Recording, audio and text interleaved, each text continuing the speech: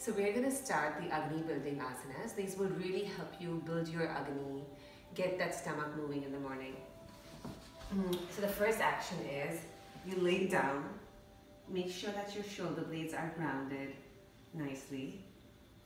You know, trying to plant the calves of this leg firmly on the ground and flexing your foot. You take the other leg, interlace your fingers a little bit below your knee and pull this thigh closer towards you, closer up and ahead. So the action is not putting the knee down, the action is lifting the thigh and then bringing it closer. It might be useful to have your elbows on your side because it's going to help you to ground your shoulders.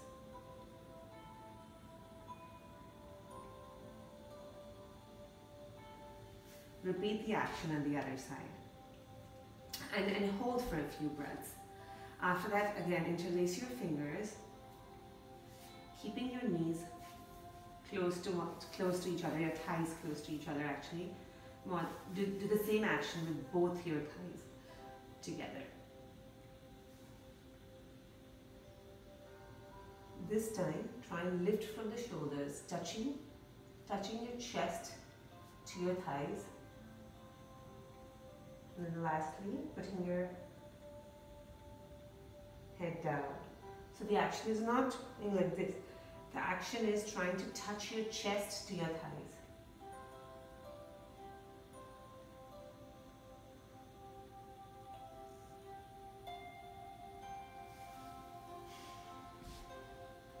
The next action, the next asana, is to spread your arms to your sides, planting your shoulders down. Again, I keep repeating it because it's very important. Your thumbs touch the ground. Your thumb should touch the ground. Lift your knees.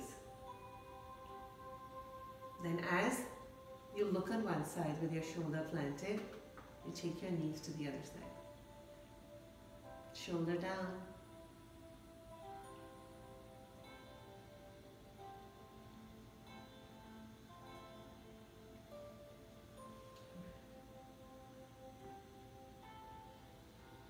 And at all times, keep your legs together. Keep your legs zipped up.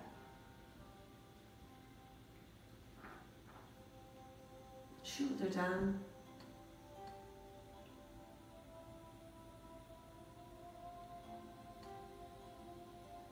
So the goal is not really to touch the knee to the ground. The goal is to make sure that you're doing the action, planting your shoulder, and the movement is really coming from the belly.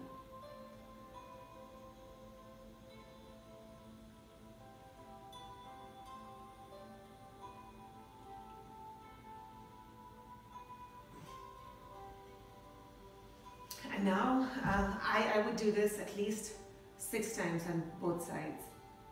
Now the last and the most important asana, interlace your fingers again. Put it underneath your head. Shoulders planted. Lift your legs. Now this is all belly. All the movement comes from the belly. Zip your legs. Zip your legs together like it's one leg. Right? That's very important. And as you breathe in, you rotate.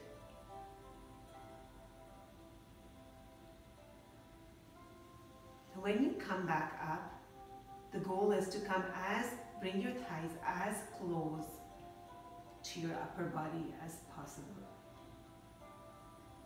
while your shoulders are still on the ground. Breathing in as you go down. Breathing out, bring your thighs as close to your body as possible. And for as long as you can, till you make a full circle.